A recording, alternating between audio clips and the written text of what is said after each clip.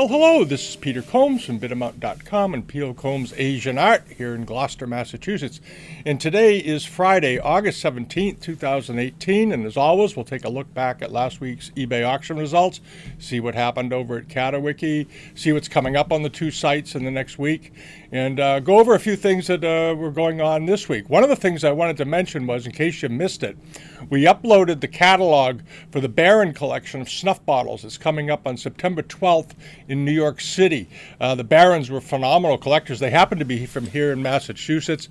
They were, Mr. Barron in particular, after the passing of his wife, kept collecting snuff bottles, and they've done a series of auctions of his collection. Just absolutely great stuff. They collected other things too. They collected Wedgwood, they collected art glass, they collected all kinds of things. He was a big philanthropist, he and his wife both, to various causes in the New England area. Interesting people, really interesting people. He was on the board of Bowdoin College, a whole bunch of things.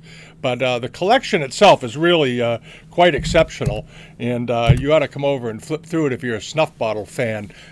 There's a lot of bottles in there. I forget how many lots there are. It's pages and pages of them.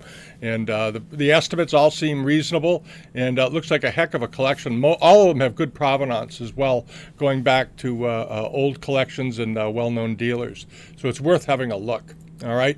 And the other thing I wanted to mention, we're going to include this in the newsletter this week, is the first of a series of videos that was done by Bill Shack, William Shack, of Shack's Chinese art in Hong Kong.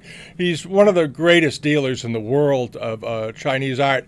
He's a real enthusiast, and on this particular video, he's going to be going over a vase, as you can see here. He doesn't speak English, but it's all subtitled, and he's a very charming fellow to watch, and highly educational. I really urge you to watch the video. It's really interesting, and he explains in detail the significance of all the different aspects, what to look for. Really useful. So by all means, take a minute to watch that video. We'll be including others that we tipped off to by a well-known auction house who's friendly with Bill, and he said you ought to do something with these videos. So we're going to put them on here. All right. And now on to last week. What happened? One of the things I wanted to mention was that, where's this picture? Here it is. A couple of weeks ago, I mentioned this pair of vases. You may remember it's a pair of Chinese-style export sleeve vases, trumpet vases, whatever you want to call them, from the 18th century. And I pointed out that these were fakes. These were copies. And a couple of people commented saying, well, how can you tell? And they wanted to know more about the foot rims. Okay. And if you examine the foot rims of pieces, by the way, this pair of vases brought $1,200, unfortunately. Somebody really got taken. If you examine the foot rims of early vases that are authentic, and you compare them to the pictures that this fellow provided here of these, the differences become quite stark. The way this upper edge is unglazed, the shape of the foot, the color of the paste, it's too gray. There's a whole lot wrong with it. And most importantly, when you look at the facial characteristics of these copies, really compare them to originals. You can find lots of originals on Google. Just do 18th century Chinese export vases or bowls or whatever, and you'll pull up. This is a stock pattern that was used on, tens of thousands, hundreds of thousands of pieces over the years, and you'll quickly be able to see the difference between the way these are done with the sort of modern-looking faces and more Chinese, typical Chinese-looking faces from that period. You'll be able to differentiate. But unfortunately, as I said, somebody paid $1,237 for these. Forever Legacy handles some really questionable stuff, so I would be very careful in the future looking at anything they have for offer, okay? And now on to this. This was a nifty little tankard, 18th century Qianlong period, beautifully done. And the only thing it had going wrong with it really was it had a little hairline on the inside, but a very tight hairline. And if you can't afford to spend $200 or $300 or $400 on the real ones, on the perfect ones rather, I should say, this would have been a good buy. This would have been a great little buy because it's a nice form, very beautifully done. The gilding on it was still quite good. And just so you know that if you have hairlines like this, you can make 99% of that hairline disappear by just putting the piece in a pot, in a vat with commercial grade 35% hydrogen peroxide. Leave it there for about a week. It'll soak that out, and then thoroughly rinse it for another week in just clean water, and this black line will disappear. And unless you look very closely, you will forget completely that it has a hairline in it. And it went very reasonably, $49. That was a great buy for somebody with a limited budget that likes to collect. Okay, just something to think about going forward. All right, and then on to this one. This was another tankard that was offered by the same seller. The seller had a bunch of tankards up this week. And this was a nice one. This was a strap handle example with lots of gilding on it, late 18th century. Beautifully done. Nice old tankard. Look at the nice strap. I love the strap handles on that. And they didn't appear to have been broken, which is highly unusual. Usually strap handles always check them because they're so fragile, so prone to breaking after several hundred years. But at any rate, this went pretty reasonably. $253 for a rather unusual type. They said they called this 1821 to 1850. It didn't look it to me. It looks like a late 18th century pot. I think they were a little off on the date. All right, and then on to this. This was another really good buy. This is a couple of Kangxi Chinese Amari pots that were offered. All right, the one on the left is a nice form. They don't turn up often in the United States. You see these in Europe fairly often, but two very nice ones. They had minor nicks here and there, but nothing significant. And look at this. The pair of them only went for $211. All right. That was a very reasonable buy. That was a really reasonable buy. As I've said a million times, I'll say it again.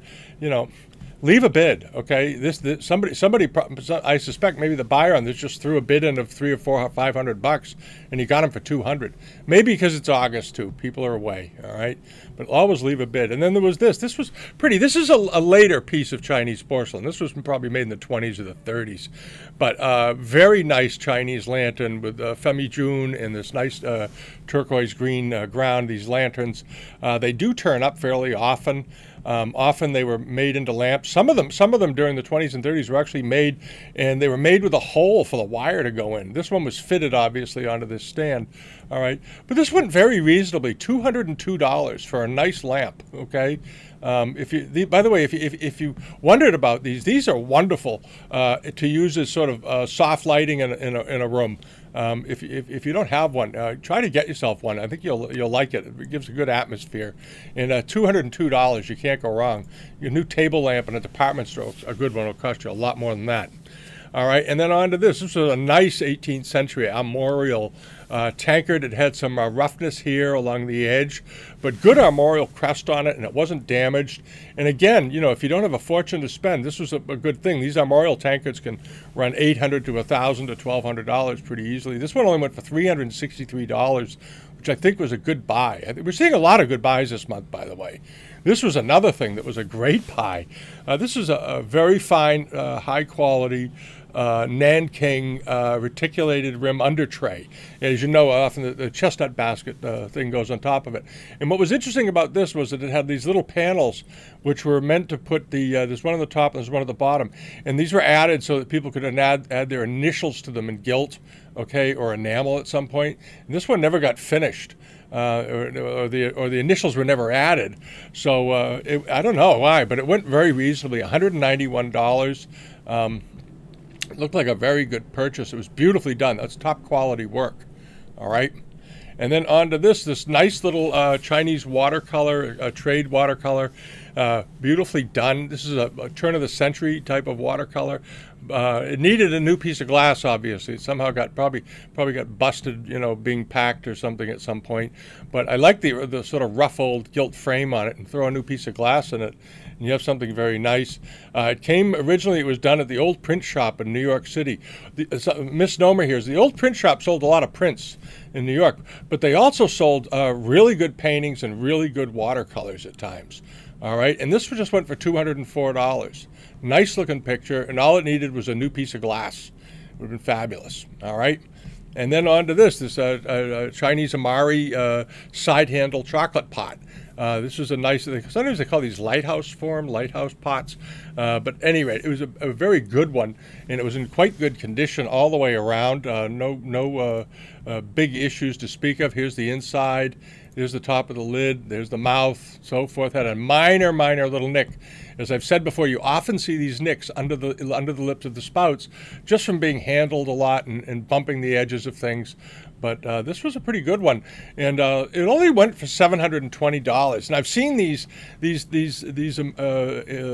18th century pots sometimes sell for a lot more than that. They can go for $1,200–1,400 at times, because it's a fairly rare form in these early porcelains, going back this early anyway.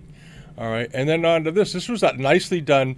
It was the framing around this. This is a Kisi panel, and the framing around it was probably done a little bit later, but very nice quality work. Good quality needlework here. Very fine. A lot of gold ground here and here and here, and that nice soft pink that I like to see on Kisis.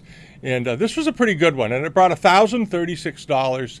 I've seen them bring more though, and this was a fairly good size one. So that was a pretty good buy. I think August is going to turn out to be the month of good buys. Okay, and on to this. This was another one of these mugs that was offered by, this was Orlando Shores, the same people that had the other one. They had a collection of mugs, and this is a fairly well-known type of latter 18th century rather. Export mug, again with that very stock pattern. This is very similar. If you want to come and look at, you go look at this and compare the way the faces are done, and then compare it to that copy of sleeve vases I spoke of at the beginning, you'll see the comparison. Okay, you can compare them. This is what they should really look like. All right, much different textures, much different tones of drawing in the faces, and this is a real one. Here's the side, is this nice honeycomb sort of pattern, and it only went for $177, which was a nice purchase. If you're a tankard collector, last week there was a bumper crop for you. And then on to this. This was that Japanese bronze hand warmer. It was listed as Chinese. I mentioned last week that it's actually Japanese, but very good quality, really good quality. And it looked like it was nice heavy casting and good patina. It doesn't look like it had been polished in a very long time. So you got all these nice soft sort of patina things going on in the surface. Here's the bottom of it, okay? Here's another view of the top. I love the turtles and the waves. Beautifully done here, the openings. And it went perfectly reasonable. It brought about last week I think it was up about 200, and I said it'll probably go up to 300, 350, 400, somewhere in there. And it went to 355, which is right about right. But a great buy. If it was Chinese in this quality, it probably would have about double that. But this was a nice piece. And if you enjoy Asian art and you're not necessarily stuck on Chinese stuff all the time, you might look at Japanese things. There's some fabulous quality items out there, and just because of a slow market, relatively speaking, the Japanese stuff offers some great value, tremendous value if you enjoy the art. All right, and then on to this, that nice pair of early 20th century, late 19th, early 20th century flower pots with these footed bases. This was a nice looking pair of pots, beautifully done, sort of decorated here, a bit like you see on Kangxi Femme Hiver, with poems and everything else on it. This was a nice pair of planters. They look great with plants in them. And they went for $1,125, which I don't think is a bad deal. They had them as 18th and 19th century. I think they're pretty clearly mid to late 19th century, but very nice quality. And I think that was a perfectly reasonable price to pay for them. A pair of planters, and both in good shape from what I could see. All right, and then on to this. This was that nice Wanli dish. The seller had listed this as a charger, but it's only about 8 or 9 inches in diameter, but it was very good quality. Quality of this was very good.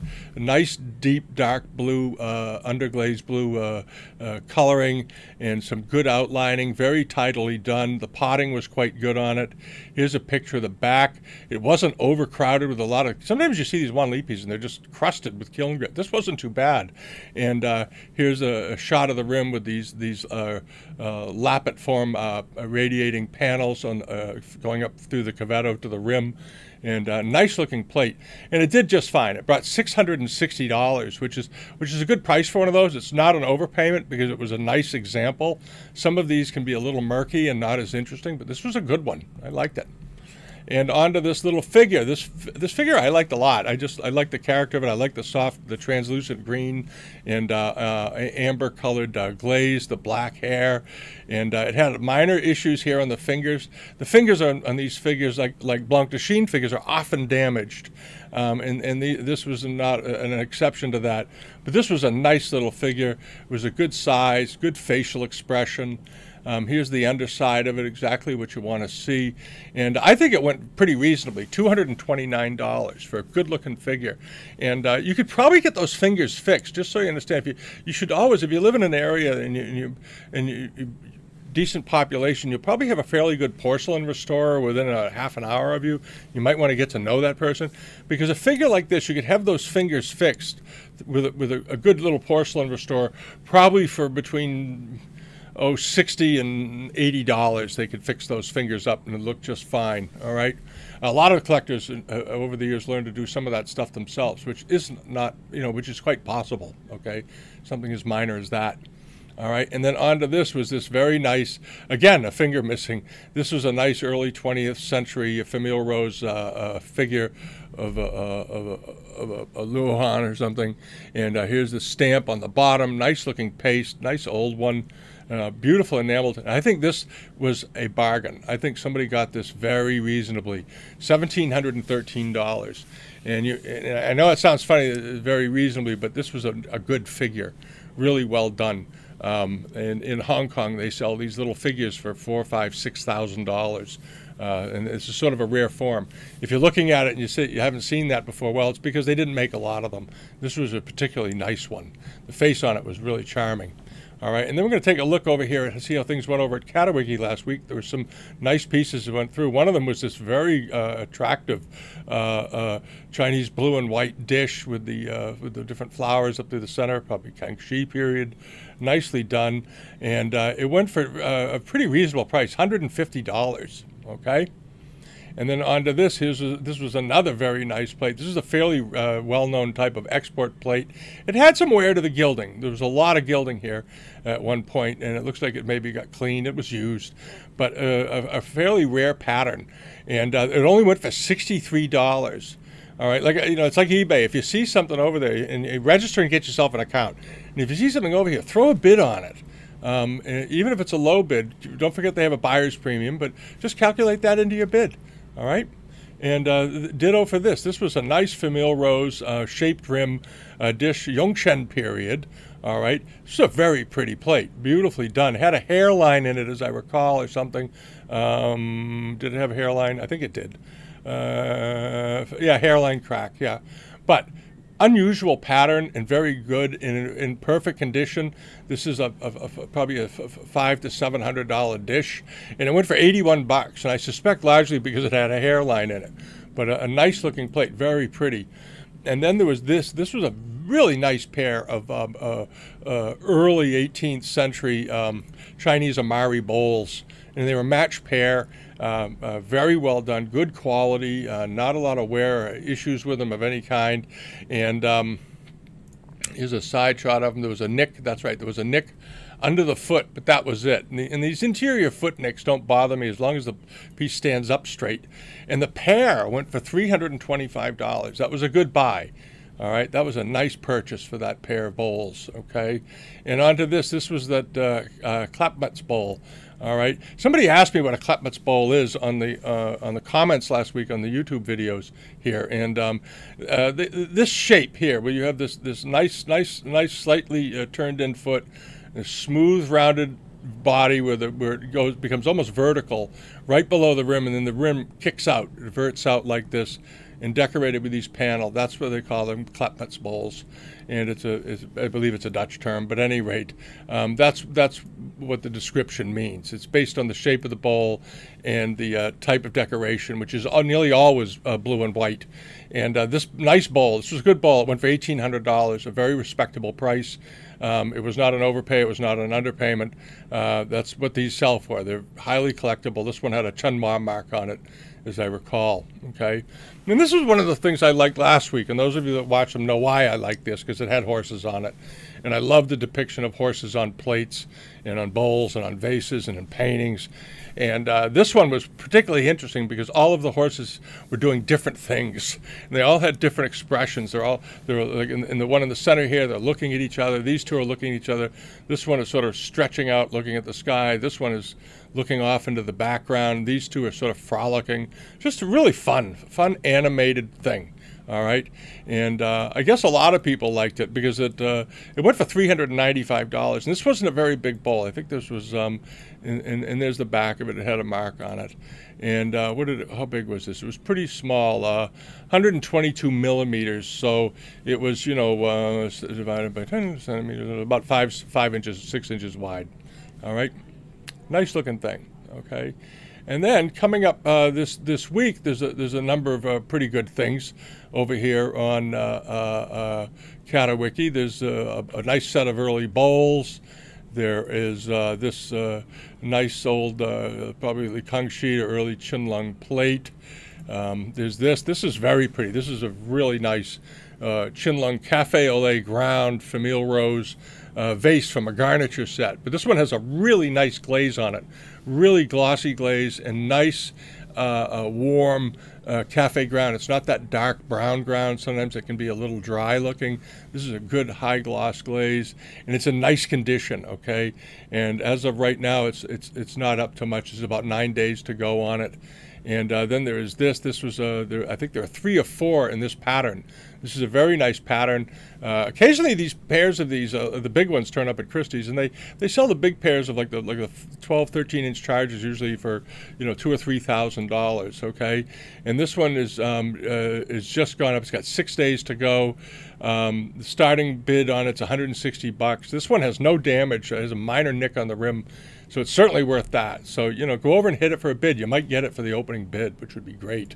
All right, and this very pretty Famille Rose, late Yongchen, early Qinlong dish with the peacock on it, and these good deep enamels, and this very nice bright clear yellow that really sort of sets off the central scene. I like that a lot.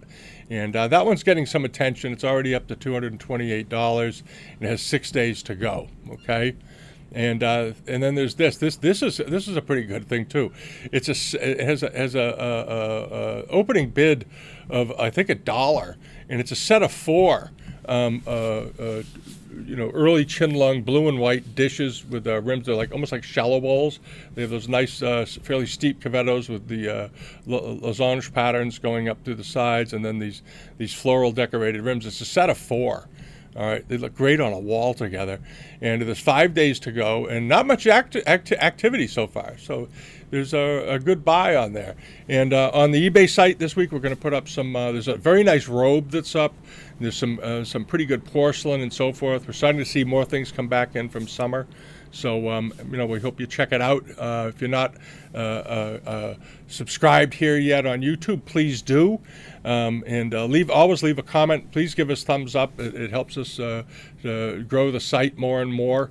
And, come over to Bidamount.com and sign up for the newsletter, which we update every Friday. And thanks so much for watching. I went a little long. I was out of the office a lot this week. I wasn't around a lot of people on vacations, and I've just popped in to do this, and I've got someplace to be.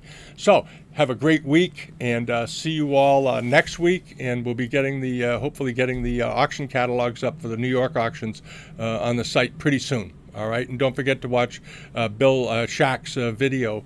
It'll be embedded here on the newsletter page, right here next to the weekly video this week. Okay, so go on over and take a look.